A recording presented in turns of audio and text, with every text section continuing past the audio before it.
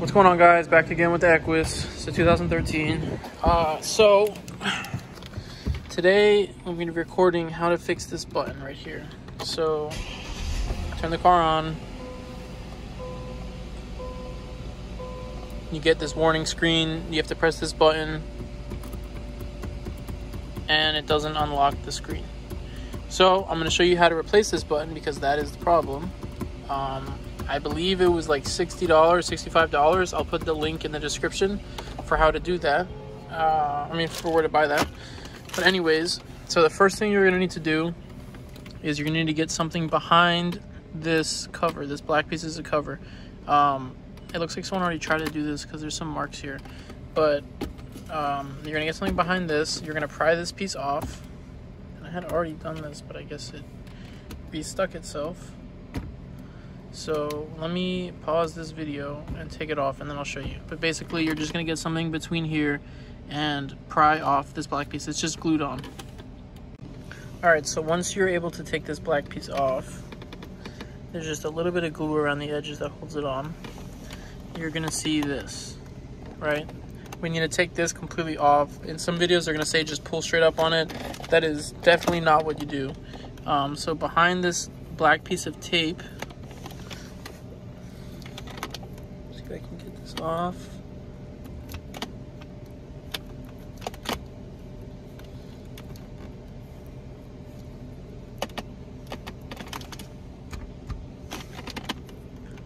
Okay, so behind this black piece of tape, there's going to be a little slot right here. I know it's kind of bad lighting, if you can see it. Inside that slot is this retaining pin. So this will be in that slot like this, but all the way in. So you're gonna need to get like a needle nose or a Phillips head, something, a screwdriver.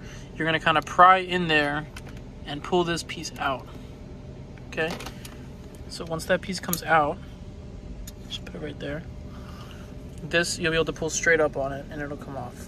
So a little bit of force, but it comes off. All right, so just put that down to the side. Do not lose this piece. And don't scratch this piece. So now that you've got that, this is now exposed. It'll allow this panel to slide straight off. So you're going to push this out of the way. And right here, you're going to kind of try to get a grip underneath this part of the silver panel. And you're going to lift up like that. The whole piece just pops right out. Once you do that, you can notice underneath all your connectors, you're going to need to disconnect those. I believe there's 4. There's one right there. There's a small one here. And there's one right here. That's 3. Maybe there's only 3. So disconnect all 3 of those connectors. Alright, we got all that off. There was 4. 1, 2, there's a little black one on the bottom I didn't see. This is the one that's actually going to your button. 3 and 4. Alright, and we're left with our center console piece, panel, whatever. I'm going to show you how to get that button out of there and replace it with the new one. This is what the button looks like. Alright, so I'm going to take this inside and we're going to take it apart. Alright, so now that we've got this out of the car, first thing we're going to want to do is take off this piece right here. This is the plastic cover where your shifter goes. So you're going to take out Phillips head. 1, 2, 3, and 4. Alright, take 4 of those out. Alright, once you take those 4 out, there's this little connector here with a plastic piece pressed in. Just, squeeze that, pull it out, and this piece will come right off. So just lay that to the side. That's the LEDs. Now you're left with this, which we're going to remove all of these hex heads, the little small silver ones. I think they're metric, I don't know the size, but I'm using a T8 Torx bit. Well, the camera's not really going to look at that. Anyways, it's the T8 Torx bit, it's the star pattern bit, and that fits perfectly fine in here, so you can use that. Alright, so once you have all of those loose, I believe there's 6 of them, you try to lift it up, it won't come off. This bracket's in the way right here. You gotta loosen the screw and take this bracket off. Just remember the position it goes on. All right, so now we got this loosened out of the way. All these are loose. This will come straight off. I'm just gonna leave them in the cover so they don't get lost. This gives us access to this end of the circuit board. You need to disconnect this red connector. Just pull it straight up, just like that. And then this board will come off and just kind of feed that through. Now this board, put to the side. This rubber piece right here, we can take this off as well. Just lift it up, feed it through.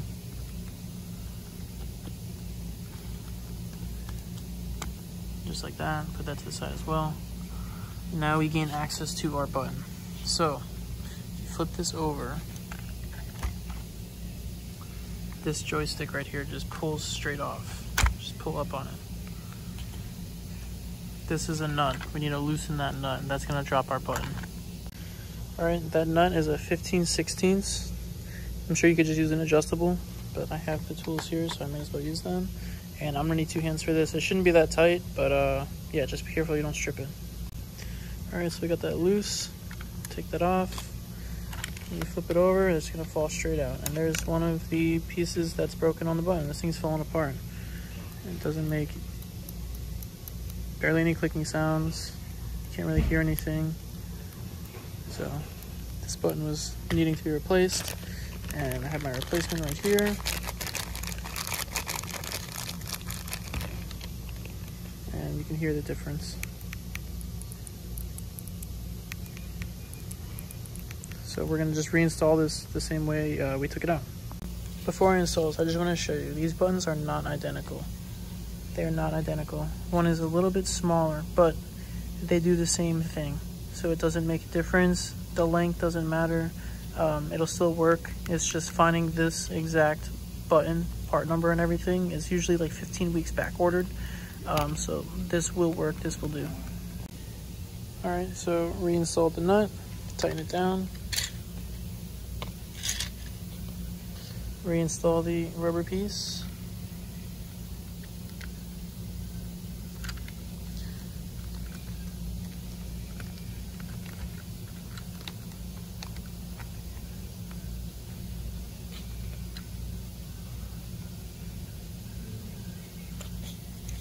Reinstall the circuit board.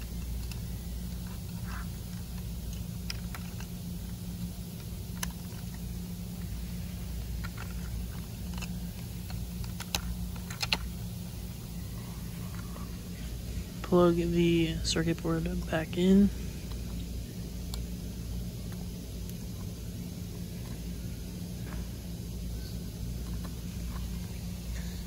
Replace the cover.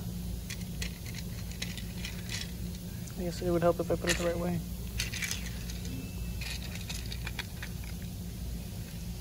Retighten your 6 Torx head screws and this bracket. All right, before you install this, this is a really good time. Take advantage that you have access and you can clean this. I believe it'll come out on one end or the other. There you go. You can clean this, get all the dust out and dirt. I know it kind of collects debris after a while, so take the opportunity to clean this now while you have it apart. All right, so now we've reinstalled this. You guys, when you're tightening it down, once it's tight, it's tight. Don't over tighten it. Everything's going into plastic. It will strip very easily. And make sure you put this back on the bracket where it belongs. And make sure you didn't forget anything. So now all we have left to do is to put this button back on. So it just presses right back on.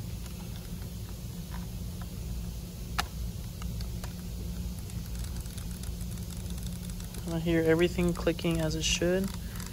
It's a lot more flexible now. This one was very, very stiff. All right, so we're back on the car.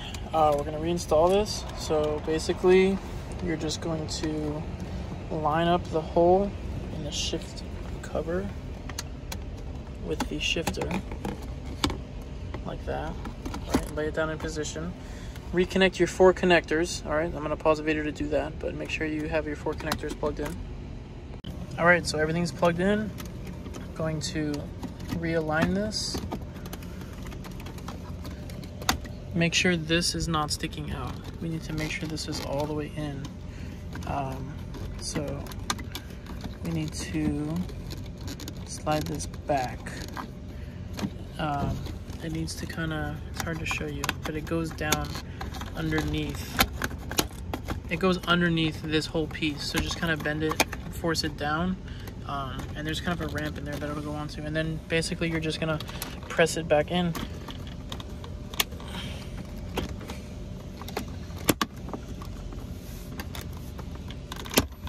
That's it. So now it's all snapped in and looking good. Make sure this still closes, everything lines up. All right, so now we're gonna reinstall our shift knob. So put this on, press it down, make sure it goes down solid. That retaining clip that I told you guys not to lose in the beginning, and we're gonna put that one back in place. Remember, it goes in that slot, and we're gonna press that all the way in. It'll snap in place. And then our cover, if you want to just put some maybe 2 or 3 dots of glue on it, and then just put it in place. I'm not going to put glue, I'm just going to press it in and see how long it stays there until it falls out. But basically, that's your fix. Alright, so here's the moment we've been waiting for. There it goes. Fixed. You guys, that's your fix. I honestly have not even used the screen one time because it's been locked. This is my first time, so I'll be navigating it now. But everything works, and I have no idea what I'm doing. But as you can see, the knob is working. It feels very sensitive. Yeah, I'm gonna have to figure out how to go to the menu because, oh, there we go. So yeah, as you can see, all the clicking, all the directions is working perfectly.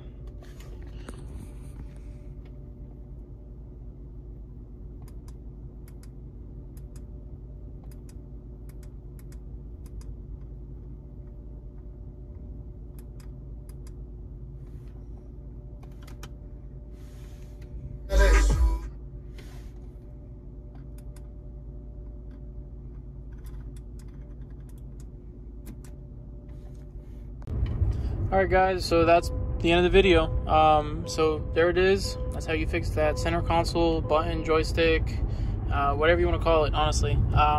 Please comment what else you would like to see me fix. I will fix something that doesn't need to be fixed. I'll take it apart and show you how to put it back together. Alright, thanks for watching.